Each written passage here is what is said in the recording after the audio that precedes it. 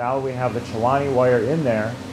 It's actually installed in the reactor. We have run our first calibration test in helium now. How do we calibrate? We start by upping the power into the cell in 16 steps over the full range of the power supply. At each power level, we wait 45 minutes to let the temperature settle and then take a sample. Now we have an idea of how each point changes with the power level. At the conditions we plan to run the experiment at, we did 3 calibration runs and calculated the 95% confidence interval.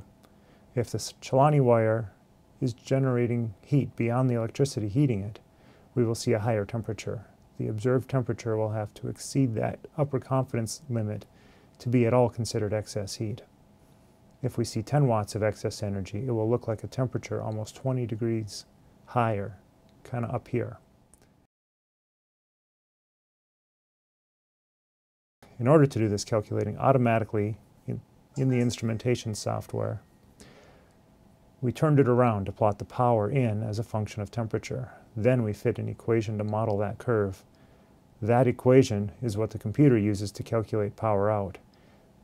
Then we subtract the power in from the power out to get an indication of the excess power generated by the Chilani wire.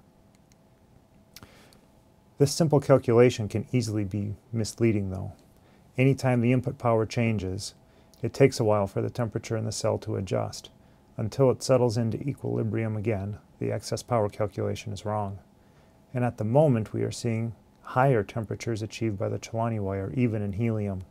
That means the correlation developed with the other wires may need some adjusting to be valid, or maybe the wire's already generating a small amount of heat.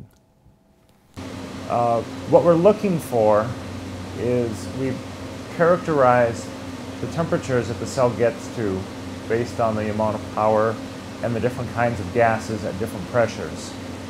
And we have this nice graph that we can compare to. So we should be ready in the next coming days to, probably within 24 hours, to start loading in hydrogen, getting the hydrogen into the wire.